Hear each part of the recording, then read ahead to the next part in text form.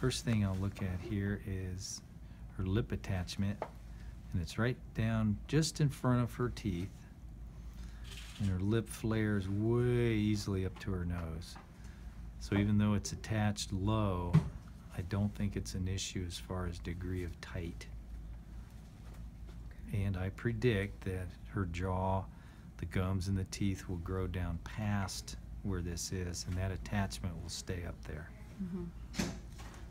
Now when I look at her bottom front teeth, the two middle ones toe in toward each other, and that's from her thumb pressure pushing back against them. Now I'm going to tip her chin up a little bit. Now bite your teeth down. That a girl. Close them. Close your teeth. Now hold them. Don't move. That a girl. That's perfect. And when she bites, her bottom front teeth do not touch her top front teeth. That's called an open bite, and hers is pronounced, and it's from thumb pressure. If her tongue was creating the open bite, the bottom teeth would be flared out.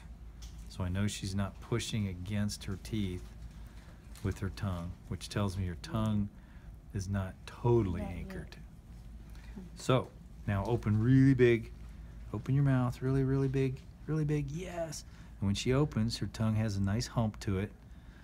If it had a significant tie, there'd be a dimple somewhere in the middle of her tongue. She does not have that. Now when I pick her tongue up, come on in so you can see kind of from here. Oh, that's excellent. When I lift without much tension, we can create where her frenum is. And it's moderately loose, but it's still there. And I would bet that when she was younger, it was much tighter, that gave you the breastfeeding issues that you shared.